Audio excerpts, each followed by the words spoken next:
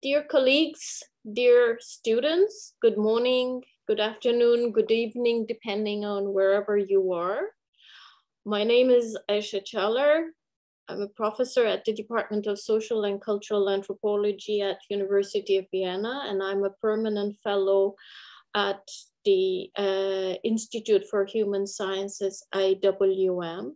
And our team at seminar series is Anna Chukovic, PhD student in anthropology, and Clement Schmidt, MA student, again, in anthropology, who is also providing us valuable technical assistance. We want to, all of us, want to welcome you to this month's seminar series on forced migration, as we welcome Professor Nergis Canefe from York University, who will be giving a talk titled Decolonizing Forced Migration Studies, Lessons from Borderlands. The seminar series on forced migration is part of Europe-Asia Research Platform on Forced Migration at IWM and Mahanirban Calcutta Research Group, CRG. And the seminar series is hosted at the Department of Social and Cultural Anthropology at the University of Vienna in collaboration with CRG and IWM. Europe-Asia Research Platform on Forced Migration advances the cooperation between European and South Asian institutions, academics, while working towards creating a joint research platform for innovative knowledge production on forced migration and bordering regimes. Bringing together scholars, policymakers, and practitioners from different disciplines and regions, the seminar series aspires to decentering and decolonizing scholarship, debates, and policies on forced migration. Before introducing our speaker for today, let me just remind you one or two housekeeping rules that at the end, we will have that at the end of Nergis Canefe's talks, we will take the questions. We will open the floor for questions, but please use the chat function for your questions. And it might be the case that because of time restrictions, we might end up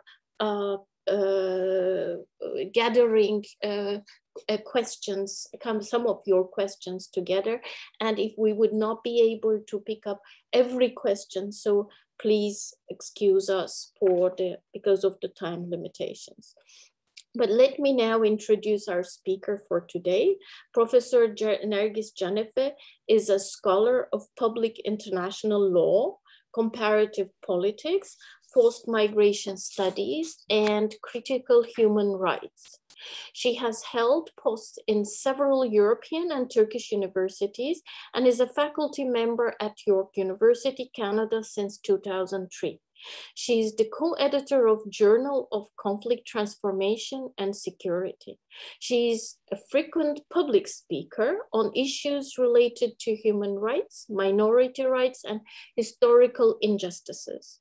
Her research experience includes working with the Muslim and Jewish diasporas in Europe and North America, refugees and displaced peoples in Turkey, Cyprus, India, Uganda, South Africa, Bosnia, and Colombia. She worked as the Associate Director of Center for Refugee Studies, York University between 2008 2013, and has done extensive fieldwork on the role of political violence and forced migration in post-imperial nation state formation and capital accumulation in the Middle East. Professor Canefe also regularly conducts some of her human rights, minority rights, and refugee rights related work on a pro bono basis. I would like to underline this also. She acts as an expert witness and public lecturer on subjects related to forced migration, diasporas in exile, minority rights, and genocide in international and Canadian media, Canadian courts, and Canadian and Turkish public services. Nergis Canefe penned close to 100 scholarly articles and several books, including Transitional Justice and Forced Migration, an edited volume which came in 2019, Cambridge University Press, the Syrian Exodus, a monograph which came in 2018 from Bilgi University, Istanbul, the Jewish Diaspora as a Paradigm, Politics, Religion, and Belonging, an edited volume from 2014. Her most recent work is Limits of Universal Jurisdiction, a critical debate on crimes against humanity, University of Wales International Law Series, which is in press, to be followed by a volume on unorthodox minorities in the Middle East from Lexington Press, and comparative politics of administrative law in the Middle East, coming from Macmillan Publishers. I would like to also underline Nergis Canefe is also a trained artist, and her designs and murals have been showcased regularly since 2018. I have known Nergis' work for a long time. Nergis is a colleague and a friend, old colleague and a friend, but I didn't know this art aspect of her work. Thank you, Professor Canefe, for accepting our invitation and for joining us today. We are very much looking forward to your talk, which I think goes at the heart of what we are trying to establish also through our research platform. Welcome. The floor is yours, Nergis. Thank you very much. This was a very generous introduction. And it's an honor and a privilege to be able to share some of my ideas with this esteemed audience, as well as yourself and your colleagues at the center. So what I'd like to do today is share with you parts of work that will be included both in the new book that I'm penning right now on unorthodox minorities in the Middle East, but also I am working on an open access source called Ethics of Witnessing, which is to be accessed by students and scholars of forced migration, and in general, people who work with different forms of systemic human suffering. So the decolonizing as methodology, as method, is an essential part of that conversation that I'm taking a part in. And no doubt, this is going to be a debate that will be growing in significance in forced migration studies. So if you would permit me, I'd like to start this presentation with some of the experiences that shape our lives in our home institutions in North America, in my particular case, in the Canadian context. Following the release of the Truth and Reconciliation Commission of Canada's 2015 calls to action, Canadian universities and colleges have felt significant pressure to indigenize their institutions. And currently I am taking part in some of the committees and subcommittees, as well as curricular bodies and reform bodies in my home institution at a pan-university level, meaning it's not just my department, but it's something that is taking place across the departments and faculties. And what indigenization has looked like, and what the constituencies that are involved in these reform and restructuring practices expected to become, has varied significance for different parts of the public. So one of the concerns that emerged in this context of reform and restructuring of curriculum and university programs can be discussed in the spectrum of a three-part act. So if we think of it as, on the one hand, we could concentrate on indigenous inclusion. If in the middle we have reconciliation-related indigenization of curriculum and the institution, only at the very far end we see what is the subject matter of my talk today, which is decolonization as method and decolonial indigenization in the Canadian context.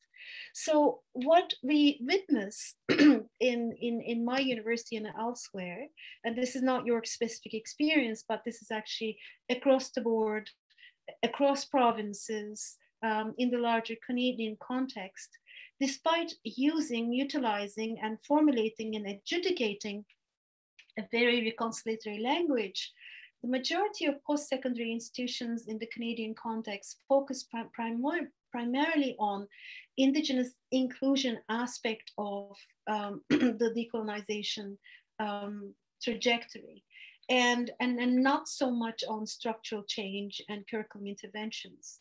So policy and practice, which are related to treaty-based decolonial indigenization, are yet to be entering the core academic parlance, other than some of the marginal aspects of established fields.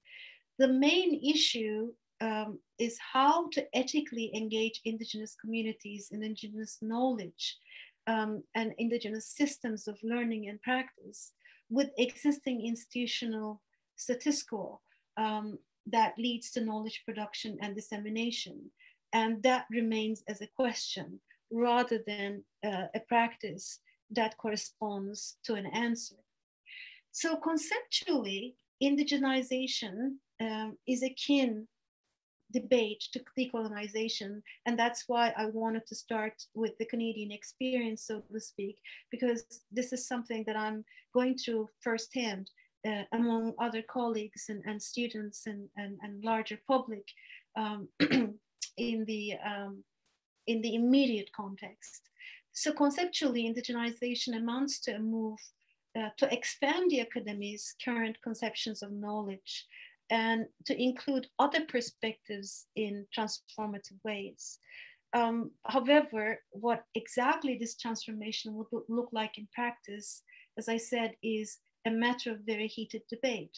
Many Indigenous scholars, for instance, argue for an indigenization that provokes a foundational and structural shift in academia, including knowledge production, requiring the wholesale overhaul of academic norms, including research practices, syllabi, and curriculum determination, in order to reflect a meaningful relationship with Indigenous nations and an acknowledgement of a very troubled past, despite the fact that the current generation of scholars may have nothing to do with the immediate suffering of the Indigenous populations at the foundational term of the Canadian state.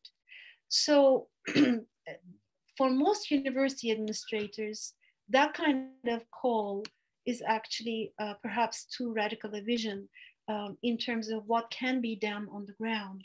And for many a department, it too comes forward as destabilizing. Instead, what we see is universities and higher education institutions propose a more practical and numerically traceable goal, such as increasing Indigenous student enrollment and hiring more Indigenous faculty and staff. Consequently, indigenization leads to the adaptation of Indigenous peoples to the current and often alienating culture of Canadian academia, rather than creating a new, broader consensus on debates such as what counts as academic knowledge production. So if we were to look at indigenization from a decolonial perspective, we would see alternatively a vision that really buys into a wholesale address of the academy in order to fundamentally reorient knowledge economies, and that has askance on balancing of power relations between Indigenous peoples and contemporary Canadians, and thus transforming the academy into something other than what it is now. What I'd like to do in this talk is draw some parallels between the dynamics of indigenization of Canadian academia and what we can and cannot do, or what we've done thus far in terms of forced migration studies, although the scale is different and the context seems to be relatively diverse, nonetheless, I think the dynamic is very, very similar. So rhetorical adoption of an aspirational vision of reconciliation and indigenization in the Canadian context has in fact effects that can possibly deepen the status quo, as opposed to contesting and changing it, thus leading to the continuation of the unjust exclusion of certain groups, in this case Indigenous nations, from an academic establishment built on top of their homelands. And I think the similarities with forced migration studies are numerous, in the sense that the subject matter of forced migration studies is displaced peoples.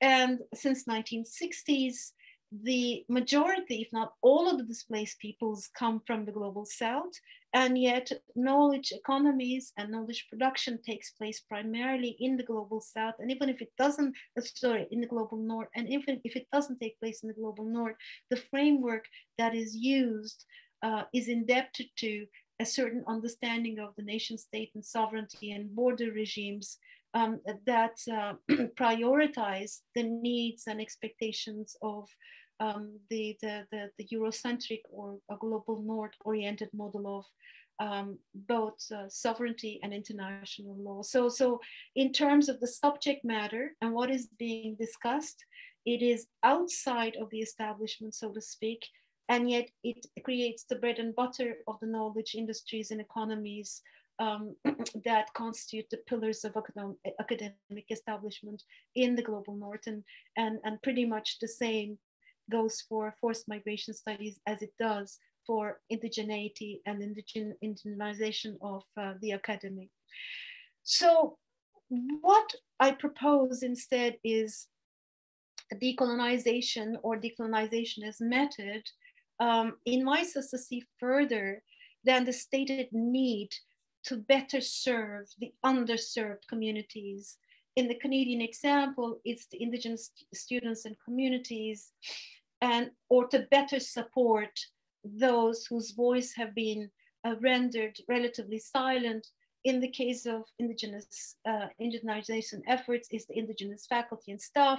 In the case of forced migration studies, the common parlance is underrepresented groups, meaning people from the global south.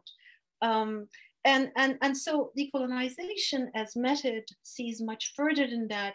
It's not about including them in the already settled and almost frozen in time establishment, but it's actually allowing for fairly destabilizing and uncomfortable conversations and potential transformation of the entire field.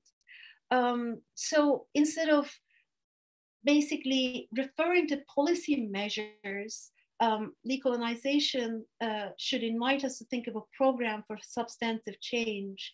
And if universities constitute a microcosm of the society, traditionally they would have been hostile places both for indigenous populations, but also in terms of the North-South relations, there would have been very clearly identified power dynamics in terms of the voices and the narratives and the stories and the kinds of knowledge that's emanating from the global south in terms of the perception of what's happening in the global south, in the global north. And therefore, the start of the conversation is not going to be from a comfortable place. It does require acknowledgement of certain histories, which I'll talk about a little bit more briefly.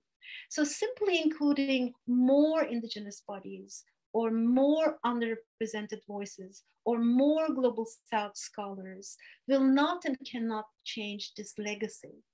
Furthermore, inclusion policies often amount to a vision that ultimately expects those which are included to bear the burden of change.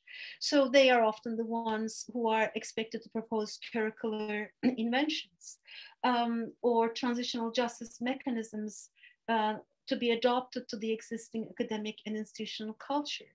They are the ones who are often expected to leave their ontological and epistemological assumptions and perceptions at the gate of the new institution, and often change and translate what they do into the dominant discourse. And that is pretty much the only condition for them to be included in the conversation that is already ongoing, that is already institutionally formalized, that is already well funded, that is already coming with both rewards as well as stipulations in terms of what is considered as acceptable research as opposed to subversive strategies. So this discourse assumes, of course, that the academy is a natural or at least neutral place in which knowledge is already adequately represented, and only further advances are to be made by these newly included actors. So it's almost like tolerating the other, which have been systemically excluded already, as opposed to coming up with new synergies, which are uncomfortable for all parties concerned, and then therefore I'll underline the same phrase, destabilizing, and hence potentially transformative. And it's not meant to be a comfortable journey, and that's what I'm going to emphasize in the remainder of my talk. So suffice to say that in the case of Canadian indigeneity and indigenization efforts, the Indigenous inclusion policies have had a very beneficial impact on Indigenous peoples in the academia, and most notably on student completion and retention rates. And I, for one, know, teaching at my home institution, in the first 10 years or so, I haven't seen a single Indigenous student, whereas during the last 5 years or so, not only we do have Indigenous students, we also have Indigenous faculty, as well as we have Indigenous graduate students that are joining the echelons of people who are benefiting from higher education and the state funding that's available to non-Indigenous Canadians. However, I'd like to suggest that this is not decolonizing Canadian academy. It is part of the reconciliation process, and Indigenous students or faculty benefiting from supports readily available to all students or faculty in academic advising, in health, in accessibility, as well as having access to specialized services and receiving additional support can hardly be presented as structural changes. It is an inclusion policy. They are vital components of improving the experiences of this particular population group on university campuses. However, such inclusion policies aren't indigenization policies, and they certainly do not engage with decolonization of the academia.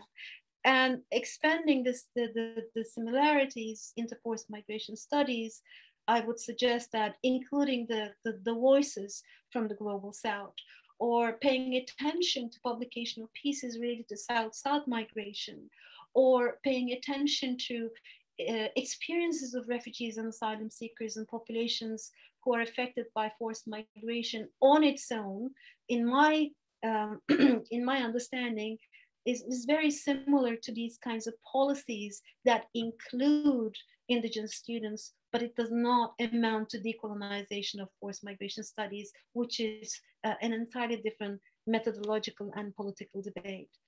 So one of the things that we hear, again in the Canadian context, is Indigenous scholars calls for wider society's engagement in the very process of decolonization. And it often starts, this call often starts with the disruption of colonial research dynamics. What that means is the subject of research want to tell their own story. They would like to change the format of that telling. They'd like to change the questions that are being asked. They'd like to change the funding formula. Canadian universities are publicly funded, and most grant money actually comes from the state coffers, and then therefore it's also subject to national competition. And there are certain set criteria for you to qualify for that competition.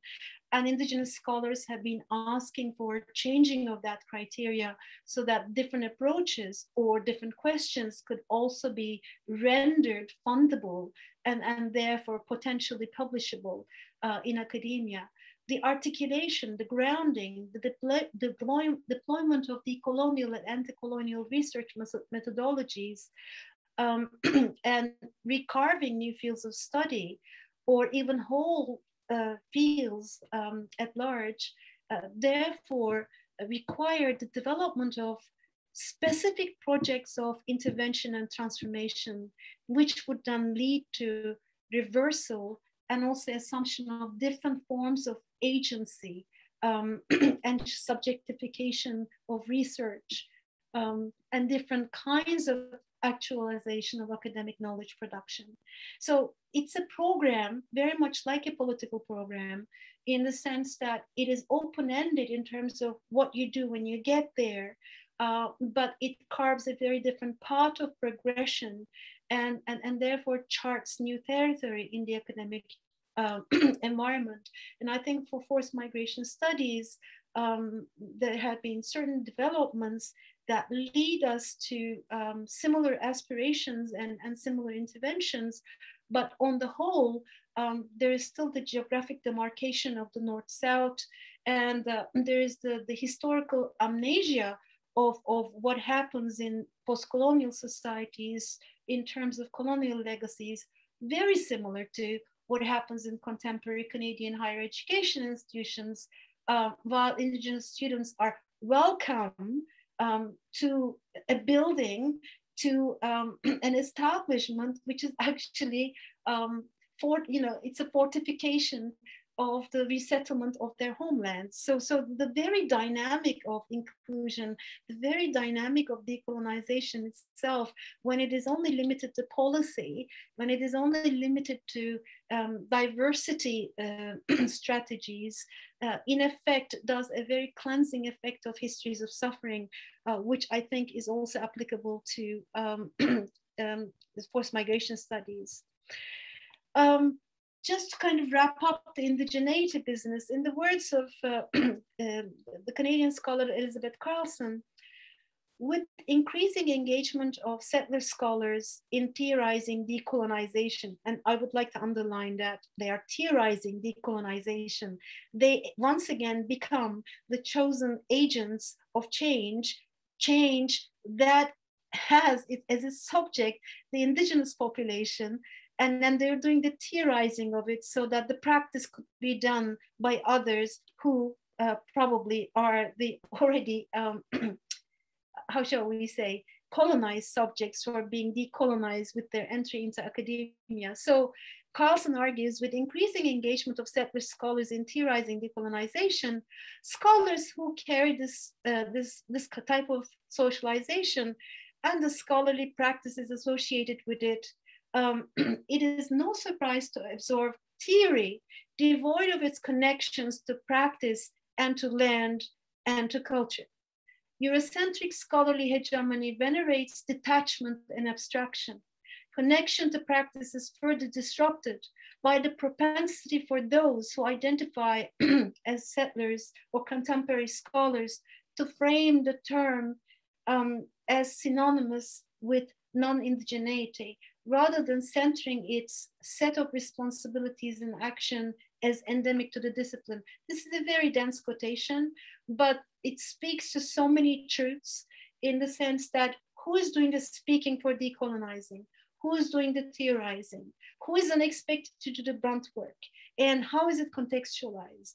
What kind of positionality does one assume when one puts on the hat of decolonizing agent in academia? Is it enough to have a commitment, or can you ground yourself further in terms of disrupting comfortable and established conversations? And there's the whole debate about the guilt, the settler guilt, and giving accounts, the cleansing act of decolonizing theory. And then that's even more of a difficult debate. And I'm not sure whether I'll have time to go into it today, but this is something I think that will occupy us for a while. And so there is the question about who is doing decolonizing forced migration studies, who is writing on decolonization, who is assuming the superior tone in terms of theories of decolonizing forced migration studies, who is speaking in the language of inclusion, Who is extending the call for underrepresented members of the forced migration studies collegium to be included? Where is that call coming from? And what kind of an invitation is that? Who is doing the judging in terms of the publication of the submitted papers? Who is being included in the publication of the boutique academia, being the larger publishers and publishing houses, and I'm guilty as charged. Some of my books are coming from those, and others are coming from Global South publishers, and that's a very intentional choice on my part, to say the least, for circulation purposes. But who makes these key decisions in forced migration studies pretty much sets the tone for the whole field. And I'm going to give a number of examples in the remaining time. So the ongoing processes by which Eurocentric and settler colonial dominance is actively reconstituted as part of the disciplinary geographies of the field is a major concern for forced migration studies, whether the scholars from the global north or the global south, or like myself, and I dare say like Professor Chalar, a diaspora scholar who is sitting right on the fence, neither north nor south, but operating in both domains with relative ease and associated responsibility.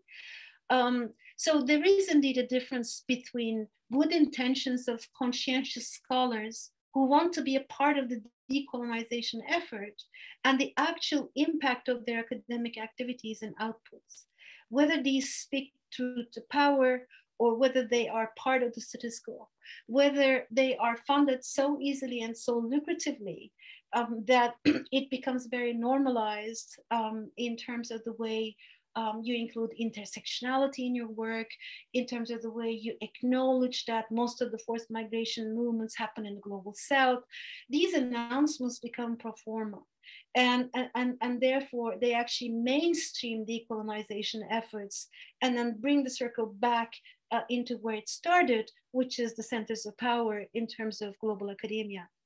Anti-colonial and decolonizing research methodologies, on the other hand, are required to produce scholarship and ask questions relevant to relationally accountable decolonial histories, a task far too challenging for the field of forced migration as it is.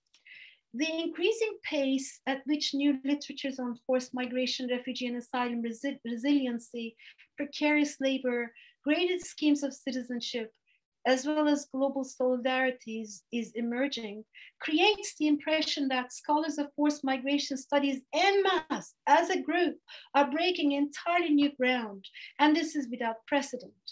I would dare to challenge that because it is mistaken, and this kind of engaged work with very clear focus on troubled histories, solidarity building, and anti-colonial strategies have been in circulation for decades. What is new is that the lens shifted, and now centers of power in global academia, mainly global north, are paying attention to this kind of separate line of work and mainstreaming some of that work, which is very similar to indigenous inclusion, as I talked about in Canadian university campuses. And neither are explorations of methodological interventions revealing the disparity between theoretical content and research practices of scholars in the North and global South. Neither are these new. Seeking to subvert colonialism through articulation of anti-colonial decolonizing research methodologies and extending this discussion to scholarly commitments and academic practices of established global academia have long found its way to standard curricula on forced migration, international migration, citizenship studies. Denunciation of settler colonialism, as well as its other forms, have already become the standard greeting for academic meetings, institutional addressing of the public, and also self-identification of scholars. Indeed, my own email signature includes the following addendum. I acknowledge the land on which York University operates and recognize the long-standing relationship Indigenous nations have with these territories for thousands of years. It has been the traditional land of the Huron-Wendat, the Seneca, and most recently the Mississaugas of the Credit River. The Toronto is in the dish with one spoon territory and is home to Indigenous people from many nations across Turtle Island who continue to care for this land. Now, this is not my ingenious creation. This is actually an institutionally circulated form of address. And we now all cite it at the beginning of many institutional meetings. And I think in forced migration studies, in terms of curricular inclusion of voices from the global South and the decolonial critique, there's a very similar sense of inclusion of staple items into the literature, just like this acknowledgement, whether I am taking part in the reconciliation process, whether I am decolonizing my curricular activities is entirely different from this address that is actually attached to my email. And what's more interesting is many of my students often cite the same text with the change of tribal names and territorial names, depending on where they currently reside, including what is known as the Canadian cottage country. So it's not even an institutional in-depthness, but it's now assuming a personal tone as well. And in the words of Alyssa McCune and Elizabeth Strakoch, these are what we might call the ethical demands of settler colonialism. And I'm wondering whether we can actually recognize some of these trends in forced migration studies in terms of acknowledging the contributions made by certain scholars from the global South by name and by title, and then doing the greeting at the beginning and perhaps going on with our usual business. So no doubt, sustained critical analysis of power relations, along with the dismantling of inequitable social and historical structures, and solidarity with populations that experience marginalization, dispossession, othering, structural poverty, oppression, exploitation. These are all very lofty tenets, many of which are pronounced in the work produced by forced migration studies scholars North and South. But do these aspirations and aims amount to decolonization of the field itself? That is the question. I would argue that unless we directly address the extractive, dispossessing, and pathologizing impact of mainstream research practices on colonized peoples and communities and lands and knowledges, declarations of distancing academia from tainted past do not suffice. Decolonization as method emphasizes other worldviews, but then one has to ask what renders them other. Are we part of that other? Are we the one who's doing the othering? What kind of desire we project in terms of including the other? Is that a cleansing effort? Is that a bowing out of respect and guilt? Or is that a genuine ontological and epistemological commitment that is integral to the way we observe, experience, and decipher the world?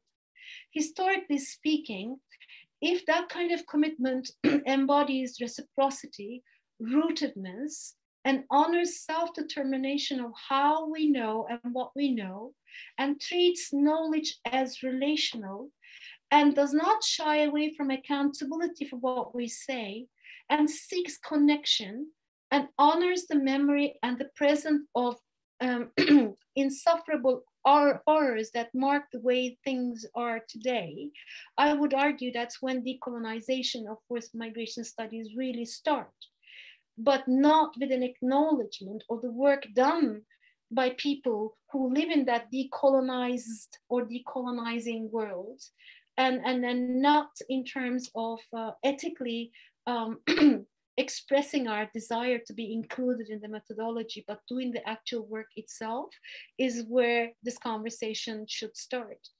And as such, decolonization in forced migration studies requires what Margaret Kovach calls situational appropriateness. That's a normative stance, which means that it can only be actualized when the whole context is relevant to the questions we asked and the answers we seek. In other words, we're not just seeing a part of the whole picture, but we're contextualizing and historicizing the experiences of forced migration and their overall systematic impact and effects and significance. So what I suggest, therefore, is a fundamental reorientation of our research values as well as practices. The global academia is designed to concentrate, center, promulgate, cherish, reward, and accommodate certain research practices in forced migration studies and international migration in general. The time, planning, effort, resources, and rigor required for anti-colonial, decolonizing, and relationally accountable research paradigms, methodologies, and practices cannot naturally happen in an institutional setting, whereby the status quo is not only normalized, but also presented as historically sanctified. That is to say, you cannot go back and rewrite these histories, you only try to ameliorate the effects of those well-trodden historical paths of suffering. So let me give a few key examples from my own work. For about 2 decades, I am one of the many who has been announcing South-South migration as the focal point of forced migration. And then now it's becoming a recognized field. But we've also been talking about leaving aside the nationalistic lens and thinking like the state, and therefore concentrating on hubs of migration. Some of us have Marxist readings and education in political economy, and in particular labor relations. Some of us have training in theories of globalization. And so it made no sense for us to look state to state immigration per se, other than, let's say, remittances or wartime exigencies, but one had to look at regions in general. So the South-South migration is too generic, but the other alternative has always been presented as country A to country B. And we've been arguing against it for a very long time. Another example is Syrian crisis. When I first started working on Syrian crisis, I was truly troubled by the prominence of work that was concentrating on reception of Syrians in Europe. Because we knew in the region that millions and millions were being resettled or basically floating and trying to survive in the Middle East. But you couldn't get edgeways, any publication in any of the main journals in forced migration studies concerning Syrians in Lebanon. Syrians in Turkey, we started publishing in journals that were Middle East specific, but not forced migration studies journals. I mean, it took about 5 to 8 years before you can seriously shift the lens or come up with a combined approach. That is, again, signaling the difficulties of telling the same story, but from a different standpoint. For you to be acknowledged, even in terms of the reality of the situation, you have to basically wait 5 to 8 years before you can publish your research in key journals that mark the knowledge geographies of the field. Statelessness, this is something that is really dear to my heart. When I first started looking at it and talking about it, that was about 10 years ago. At the time, the UNHCR was involved in developing the program on ending statelessness. And then the way statelessness was defined was so litigation oriented, and the whole responsibility was put upon the very states where stateless people were leaving from. And we knew politically that was a very, very tumultuous road, and it had very limited applicability.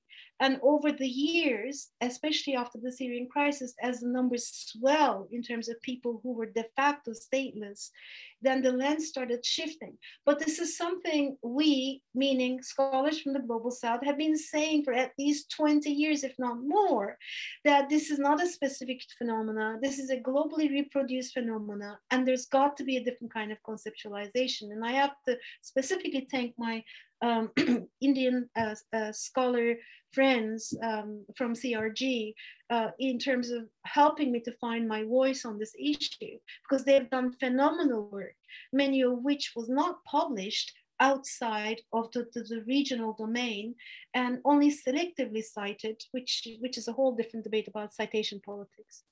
Another key example, unorthodox and fluid models of accommodation of asylum seekers and mass forced migration movements versus juridification of the asylum processes. All the flagship journals and mainstream publications are squarely concentrated on juridification and convention and renditions of convention and readings of convention and the failures of the juridification and litigation processes in the global north. But we do know that 80 to 85% of asylum cases are not going through the juridification process, and then they are actually absorbed in through unorthodox models of accommodation. When years ago, my colleague Galia Benaria, when she ran a workshop on unorthodox methods, it was very much a conversation of puzzlement for our colleagues in the global north. It was just a normal conversation for our colleagues in the global south. So entering a dialogue, even with Galia's endless efforts, was so difficult because we couldn't even convince the fact that protection takes many forms. And it didn't have to be juridified, and it didn't have to be taking the form of litigation at a superior court for it to be life-saving or for it to be a part of the daily reality. There are many other examples. Urban refugees is another part of this discussion.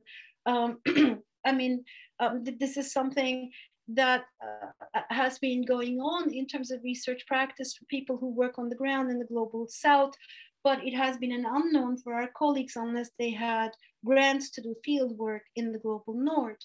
And for Barbara Harrell-Blount, the late scholar of forced migration studies, it was a very, very problem-laden area because she knew that was a very integral part of refugee experiences in the global south, which we cannot deliver as a topic even to colleagues and publishers in the global north. Another example would be citizenship. And I mean, in terms of graded citizenship, in terms of de facto and de jure citizenship, those debates to a degree took place in Europe, but not in the forced migration context. But they are really real debates in the global south in terms of forced migration context. So even the terminology that you apply to given situations shows such variety. And for some reason, certain contexts always seem priority in terms of setting the terminology as opposed to others, although numerically, the experiences that correlate with the concepts might be much more dominant. I mean, the experience in the global south, and yet the terminology does not enter the mainstream parlance of forced migration studies. So the list can go on, and then I don't want to bore you. One of the things that I suggest in my work is that teaching forced migration as part of citizenship and national studies curricula. And this is something that we've done theoretically in our publications, arguing that it is a very essential part of nation building and nation sustenance processes, but included in mainstream curricula is an entirely different phenomena. The other trajectory that I suggest is including settler colonial examples of cleansing in histories of forced migration. So in effect, creating synergies between indigeneity and decolonizing indigenous studies, indigenous populations with forced migration studies. So bringing first world and quote unquote third world examples together under the aegis of one arching framework. Another strategy that I actually not only suggest but published on is including forced migration and right of return discussions in transitional justice debates as well as international law debates. And I think there is a lot more to be done there, but certainly this is one field where I certainly see a lot of progress happening because we've got more and more brilliant scholar coming out of the African context, coming out of the Middle Eastern context and South Asian context that are contributing or rather imposing their interventions onto mainstream publications. So overall, I'm looking at the time, the framing of research questions and determining what gets funded, published and supported these are essential components of the politics of decolonization of forced migration studies. And I mean, observations from the borderland, which was the title of my talk, I don't think they are borderlands. I think there's a problem in terms of how we define the core. And I think we also need a different language in terms of what is margin, what is border, and what is core. Maybe the core should be shifting to Southeast Asia, or maybe the core should be shifting to Middle East. And then Europe will become the borderland because it's receiving what's outpouring in terms of forced migration studies.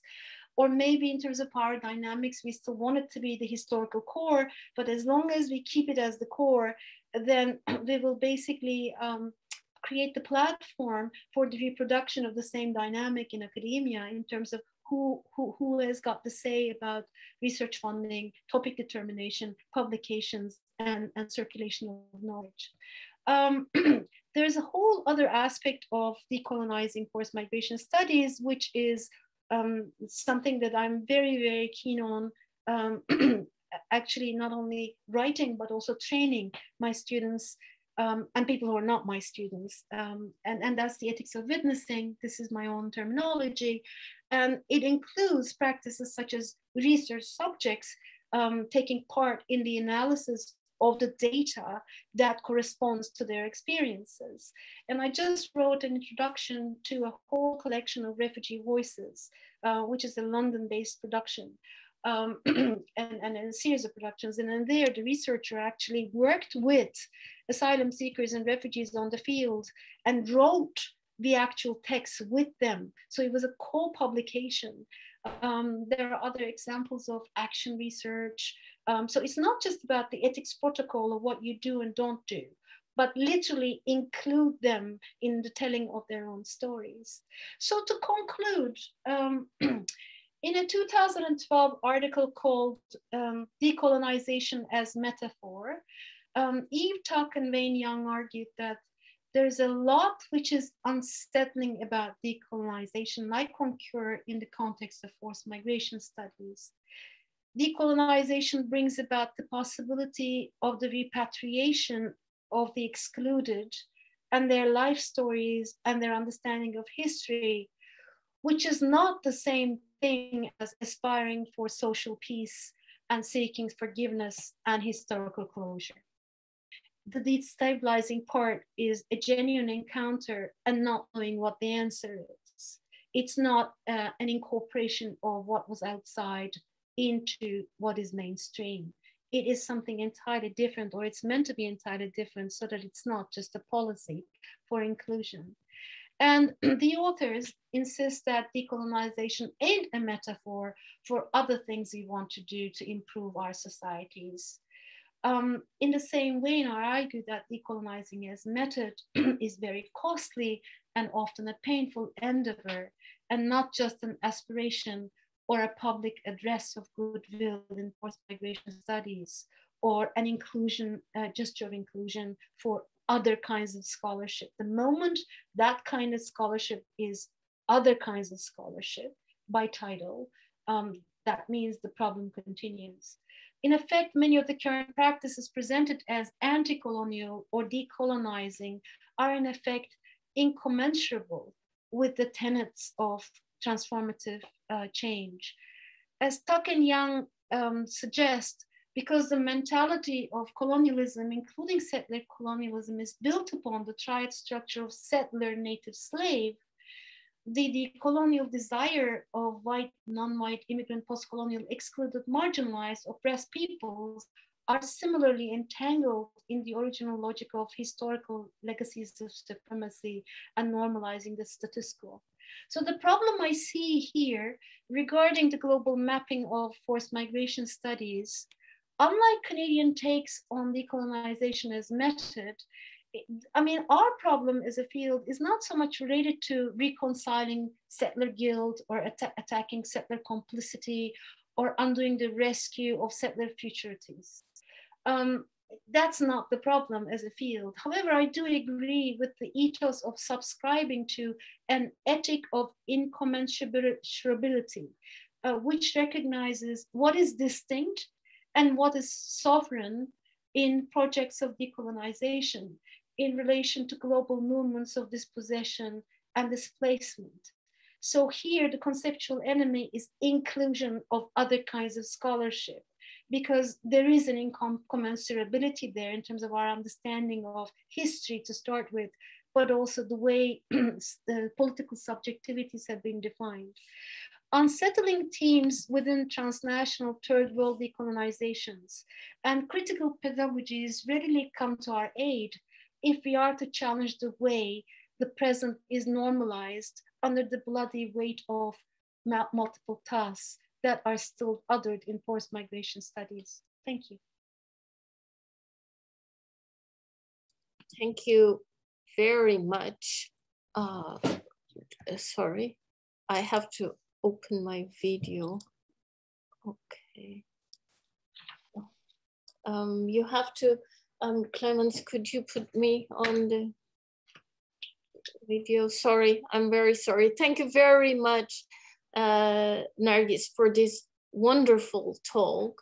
And sorry, I'm trying to, okay. Thank you very much for this wonderful talk. And it's a very, you're showing us a very difficult path, actually, if one wants to embark to a kind of a very unsettling and journey without knowing the recipes or without knowing the exact outcomes, but at least knowing the attempts and desires for destabilizing the kind of the power structures that keep reproducing, but not only with a big power, with a very strong power of co-optation and co-optations and canonizations, and then kind of what you referred as the mainstreaming, but also mainstreaming taking places at supposedly on the margins, and then also mainstreaming that could be also engulfing the quote unquote the borderlands. That's what you were also referring in terms of the critical remarks of that. And I think this is very important, that to trying to get out of the inclusion, tolerance, and then trying to come to terms, but the very tamed kind of transformations desiring. So I mean, we have already several questions that are posed. So I have also my questions, but I will first give the floor to the others, to our audience. You mentioned how the UNHCR had a limited definition of statelessness. Can you elaborate on this? How did it disaffect or affect stateless populations? So I know that your work, and I think this is a very good way of talking through your work. That is a question posed to you. You could, maybe I want to add another one because we, I mean, in terms of I'm looking at the time. Thank you very much for this presentation. I would like to know if you could elaborate a little bit more about the potentials of combining forced migration studies and transitional justice studies, and maybe give an example of work that is already happening at this intersection. So I particularly gave the floor for these two questions. I know that they really talk to your work, that it could, through your work, respond to this.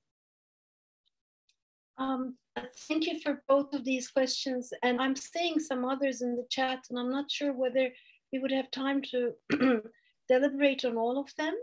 But let me start with these two.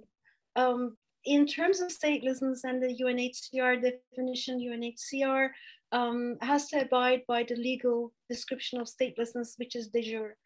And we know that what is considered as a limbo situation in effect amounts to sometimes decade or 2 decades long statelessness, where there's no address for right of return, and there's no recognition of these subcategories of refugee populations in terms of their inclusion in resettlement schemes.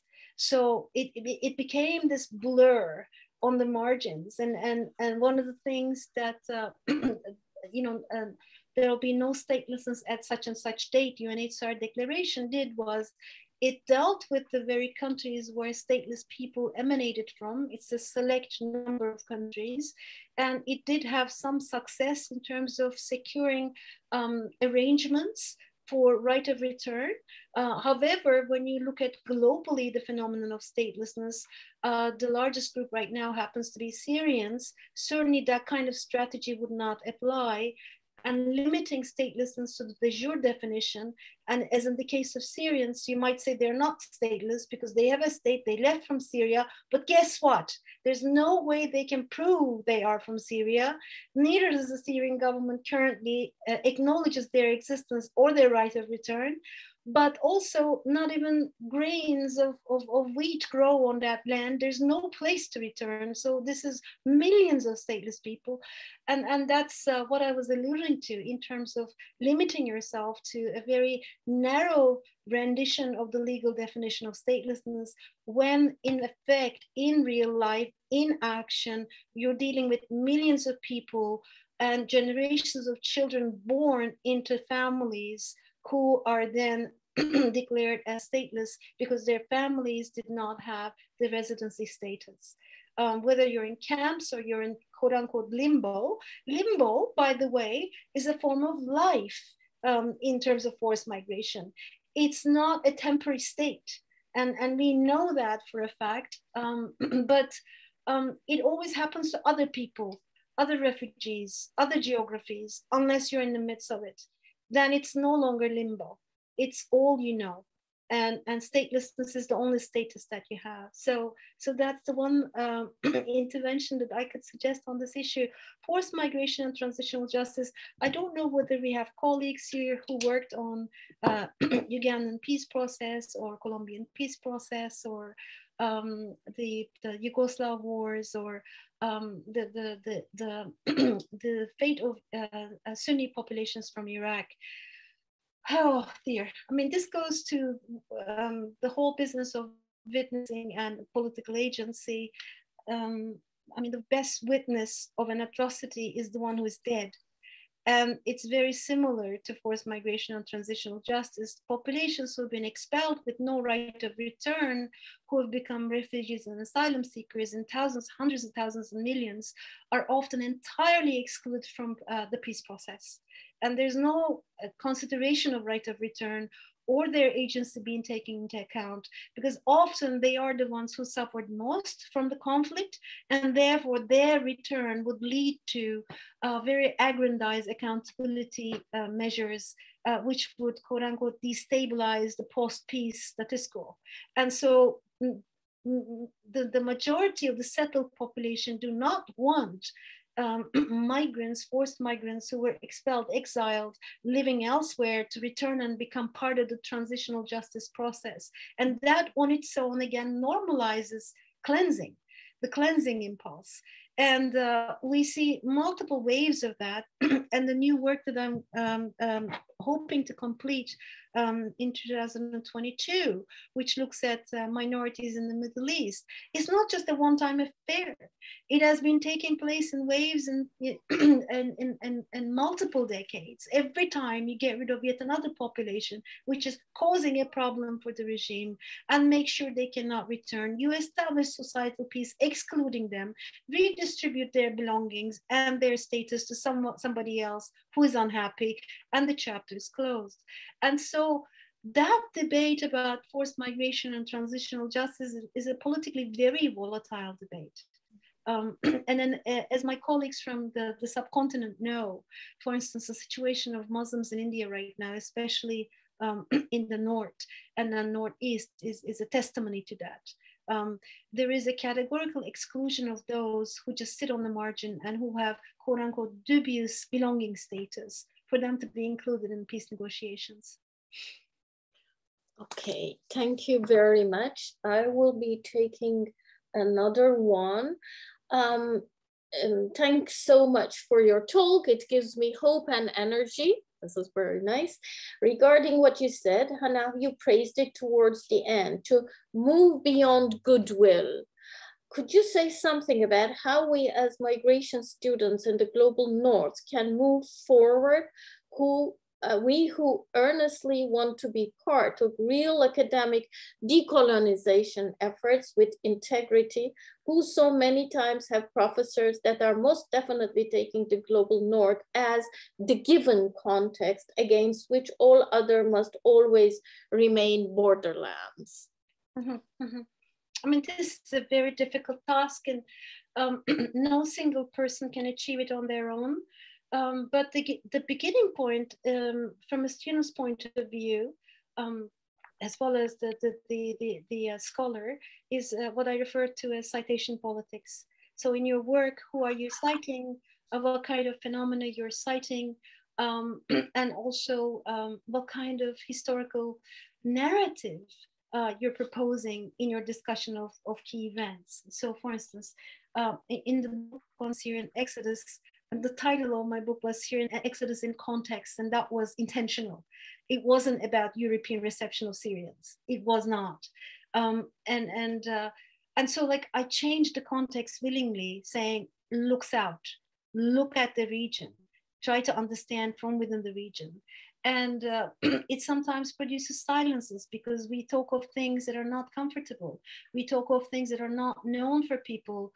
I mean, there's a whole, I'm going to use a very heavy language, but there's a whole butchery of area studies where only the native informant can know what's happening down there, unless you get the scholarship and learn the language and spend some years in doing field work, and then you master the local culture. Those kinds of academic divisions of knowledge, I think they're brutal for forced migration studies, because by definition, that thing is global and regional. And you do need to understand the dynamics and the multiplicity of overlapping histories. So another strategy is to keep focusing on the historical and the regional as opposed to country specific. Okay, thank you very much. I will take another one, then I put myself. Thank you for the wonderful presentation. You spoke of settler colonial approach, especially when it comes to policy naming bodies, which are all in the global north, vis-a-vis stakeholders that are in the global south. You could please reflect on the researcher and research positionality in the academia. The question about who can research whom. What are the ways in which research scholars can be careful when researching communities that they do not belong to ethnically or geographically?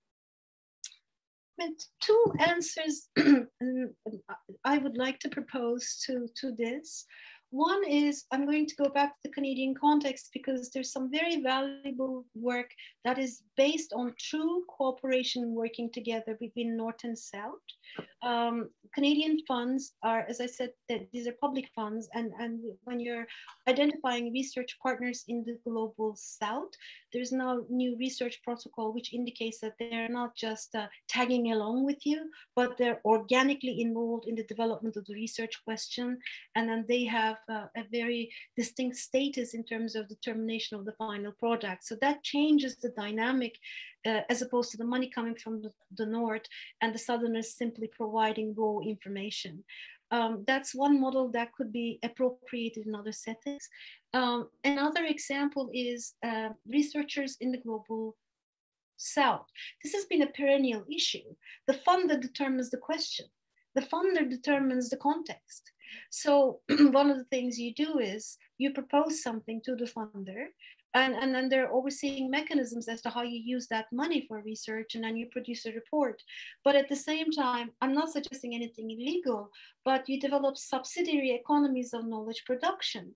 So you send the researchers and the students and then the interviewers out to the field, and with some of their findings, you write the report, but with some of the other findings or the same findings, you also publish something else, which is not addressing the funders' questions only, but dealing with your own questions. I mean, it requires more work, but I've seen it done and seen it done beautifully. These are realities of global economies of knowledge production.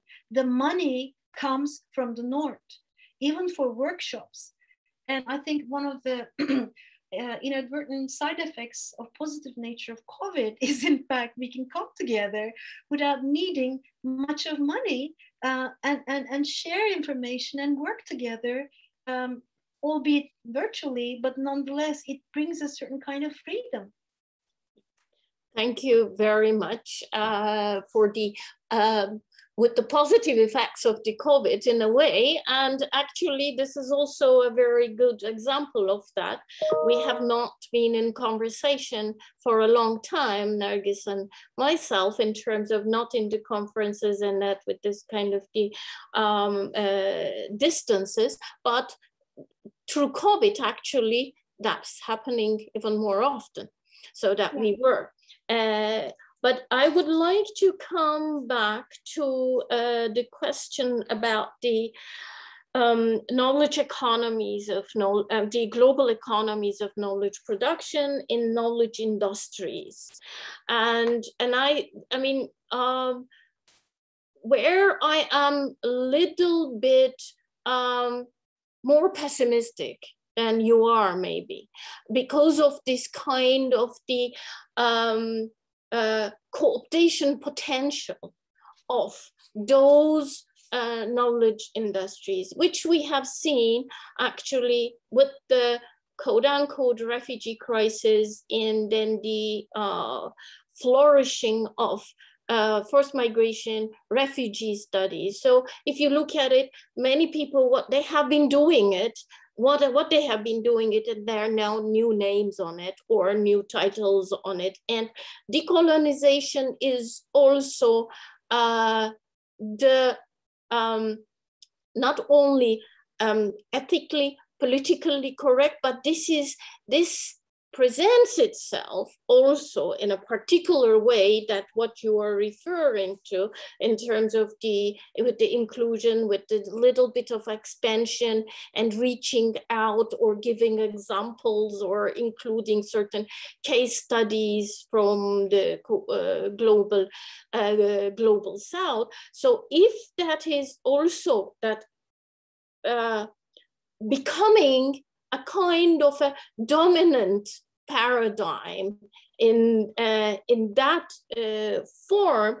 So I am a little bit worried about, in terms of those, how that decolonizing agents, what you're referring to, even beyond that, those global industries, where to locate, how to locate, because if you do not assume an authentic voice that coming from somewhere, that it has this kind of co-optation mechanisms. So it does not matter where you are, as you were saying, that it depends from what kind of a positionality or what kind of a gaze you're talking.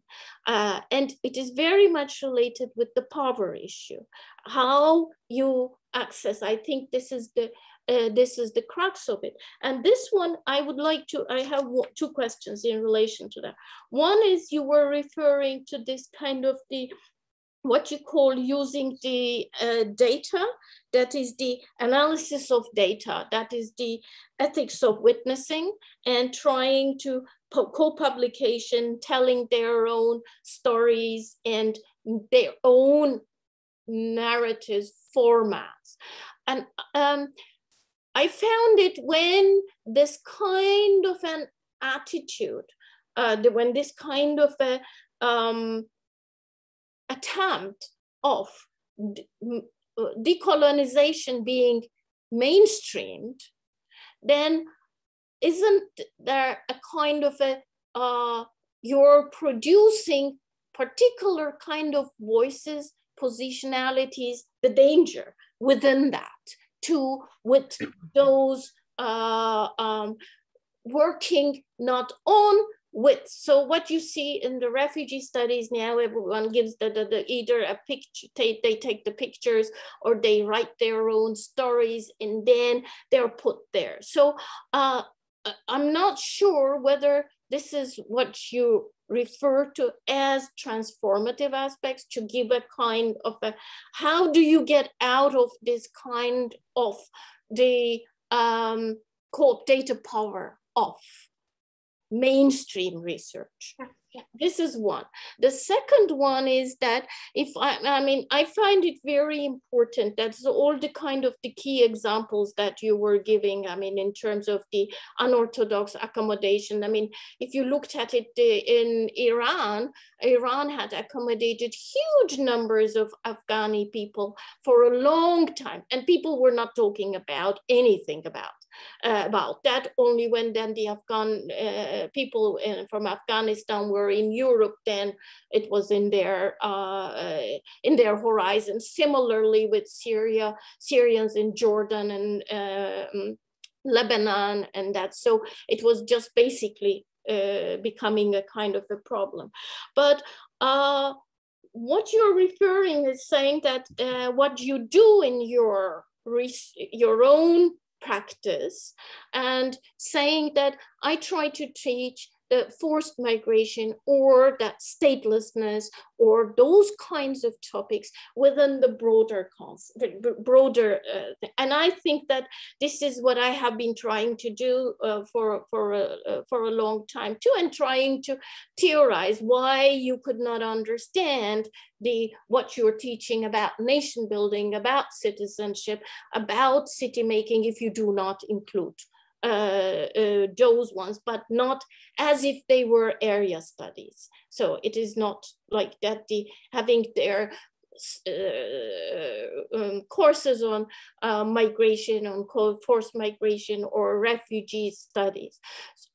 So if we take this and continue that, which is very much actually the problems of migration studies in general, that you see here, that is the forced migration, but in general. So my question is that, should we abolish as an area of research, or as migration studies or forced migration studies? So how do we push this logic, this understanding to its ends?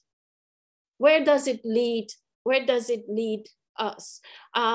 Because I think it is, I'm sure you have a experience too, that if you go to a citizenship studies conference, for example, if there are people, all the people are talking within a particular canon, and it becomes a very different, your voice acquires a very different weight. Sometimes it becomes not even audible, but it acquires a different kind of weight. So if we push that, so should we abolish migration studies? Should we abolish forced migration studies? I mean, two very large questions, and and I'm very thankful for the opportunity to think about them together. That's the first thing that I should say. So here's what I have been thinking about, exactly on the same topics. Let me start backwards with potential abolishment of forced migration or migration studies. That has been a real debate for some time, yes, especially among people who do international migration, mobilities and futurities, and people who identify themselves with refugee studies, forced migration studies. And I mean, there's a song that I love by Ella Fitzgerald. And I mean, she says, I'm old fashioned. And then with this one, I think I'm old fashioned in the sense that I see the necessity of including forced migration within international mobilities, but there is also the reality of en masse displacement and dispossession and real political violence that requires a different kind of address and accountability. So there I put the international common law hat, and then I say, well, as much as it's part of this larger whole, on its own, it does require a specific form of address as well, and perhaps a unique set of protections, immediate protections, particularly in the war nexus or civil war nexus, right? But in terms of what to do with the field as a whole, I think we can only hope some sort of salvation from what is known as performativity. So we perform different kinds of acts in front of different audiences. When we are in a citizenship studies conference, then we enter the debate from belonging. When we are in a a war crimes crowd, then we enter the debate in terms of dispossession and non-inclusion and long-term impacts. And I think that's because of the multifaceted nature of what we're studying. What we do know is that populations who have been subjected to forced migration have always been historically in contemporary times seen as exigencies, as collateral damage. And there's a trajectory whereby not only they become invisible, but their histories literally become erased, which is not necessarily the case in the event of migration, relative, en masse, or otherwise, for different reasons. There's also the expansion of the field, which is now including climate refugees or environmental degradation. And I think the field has to remain imperfect, because social and political life is imperfect. and then that goes into trying to think about your first question. The refugee voices business, archiving business. I was in my 20s when I first went to Greece, trying to reach the archives of people who left Asia Minor with the population exchange. And back then, that was one of the only archives where you can actually listen to, the tapes of the people's voices. And I was so fascinated about the fact that they were all kind of put together in one place. And fast forward 30 years, and in my own home institution, we are now building archives. And this has been a conversation for so many years now institutionally, because it requires depositing these voices and these narratives and protecting them. It's not just recording, but it's also saving them for future generations. But there is an expectation that once you do that, they'll speak for themselves. But they never speak for themselves. I mean, there's such entangled histories, and scholars who work on oral histories and politicization of history know that. So archiving itself, whether it's in the form of letting asylum seekers and forced migrants writing their own narratives, in addition to your own analysis, or documenting their experiences audiovisually, or recording their voices and virtually protecting them. None of these speak on their own, but they, through ways of institutional protection, I think they create spaces, so to speak, in the recognized institutional geographies of protection of knowledge. And so they at least they're there now. If people want to use them for not just for academia, but for politics, for arts, for any aspects of social life, they are now there. But again, there are issues about selection of these voices. Who does the interview? Are these open-ended narratives, or are they contextualized and extracted within a certain set of questions? There are politics of interviewing and knowledge extraction. I know my language is very heavy, but I took courage from your welcome that I can speak in this way, because it is extraction. And it is used for career enhancement and circulation of which we produce for other geographies, right? So there's a subjectification aspect of that. So archives are not innocent places. And and as long as we know that, there's nothing wrong with including refugee voices, but with the knowledge that it's not no, how shall we say, neutral space. Yeah. And how they're used is a different matter. Yeah, I mean, there is no shortcut in a way that to just as being that kind of co-production, as sense where their own, without reflecting on what that own is at what time and what context, and then the moment that it becomes actually part of the industry, that knowledge production industry, then it becomes really problematic if you don't have that kind of a reflection. I think what we take as their own narratives, you're very right. There is no own narratives without any kind of that kind of, without any kind of relationality. So it does not exist even at the archives, but also when there is this kind of the extraction is actually happening. I like your the heavy terminology with the extraction. I think it is very, very important. And for the keeping the forced migration and migration in terms of the being the old fashioned, seeing the merits, but still resisting it to become an area studies kind of issue is important. But I will take the last question from actually from CG Calcutta Research Group, Sabyasachi. Do you think that we should think in terms of legal pluriverse in order to take into account the legal and anthropological geographies with regard to humanitarian approach and hospitality? Very, very good question. So I think this was our last question, so please. Thank you. I mean, as our colleague knows, there are 3 generations of legal pluralism going on to 4th. The first generation is the most problem-laden because it had a very colonial mark on it. And India knows it best, I think, in terms of what it did for, divide and rule and attributing certain kinds of legality to certain subgroups, and therefore detaching them further and further from the dominant voice of the law.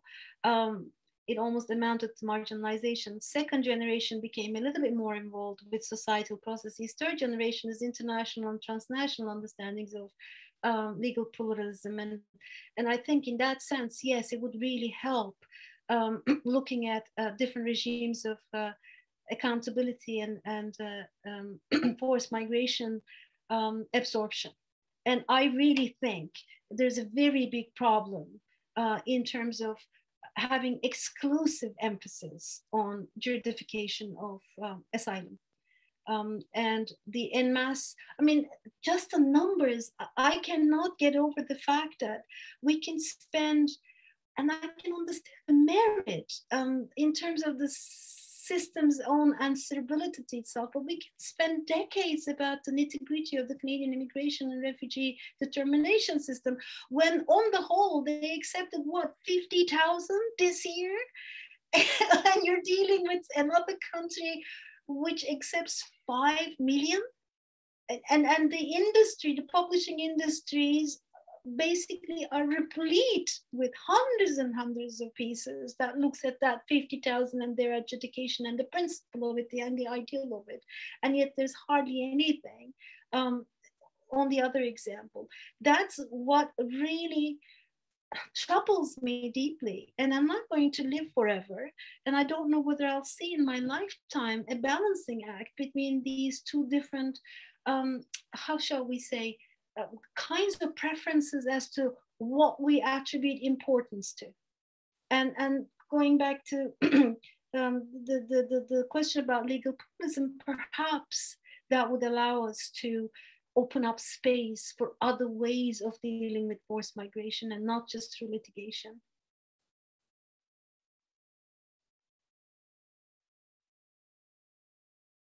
And India is an outstanding example, by the way. And I think I would not be wrong to suggest that it's not perfect, it's not a heaven, but in terms of the constitutional adoption of protection measures, India is an outstanding example, which to this day we have to push into the curriculum, and it's always seen as, oh yes, that's one good example out there in the midst of this chaos. And what is referred to as chaos is, as I said, 90% of forced migrant population in the world.